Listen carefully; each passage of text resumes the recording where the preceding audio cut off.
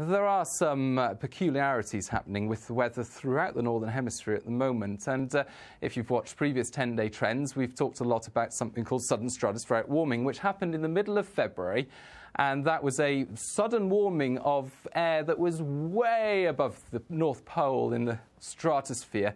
And when that warming happened, it disrupted something called the Polar Vortex. The Polar Vortex is this pool of very cold air above the North Pole, and when it becomes disrupted, well, it throws into whack the jet stream that surrounds the Polar Vortex. And that jet stream typically brings us mild and unsettled weather from the Atlantic, from the west.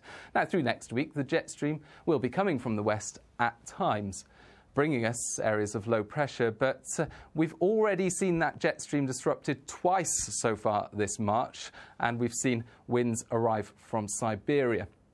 And into next week, well, the jet stream looks to be continuing in this fairly disrupted state, and that means that we won't get so many strong westerlies, and we could potentially open the door to northerlies, and that's the most likely scenario as we head into Easter weekend. Winds generally from the north, and of course that will mean colder than average temperatures as we head into Good Friday and into Saturday. With those colder average temperatures, we will see showers, and those showers will be wintry, a mixture of rain, sleet and snow, particularly in the north, but not exclusively.